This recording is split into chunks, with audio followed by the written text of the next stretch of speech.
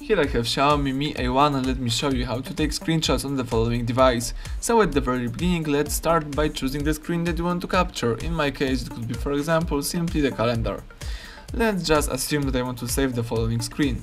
So what I have to do is use the following combination of keys, power key and volume down. Let's hold down together these two keys for about 2 seconds. And as you can see and hear, the device just took a screenshot. So let me show you one more time. Let's hold down together power key and volume down. Let's do it together for a couple of seconds.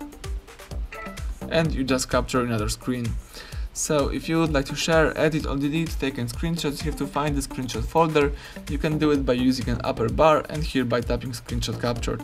You can also accomplish that by finding and selecting the photos right here, select photos. And here select albums, choose screenshots, choose your screenshot, and now you can share, edit or delete taken screenshots. So that's it, thank you for watching, please subscribe our channel and leave thumbs up under the video.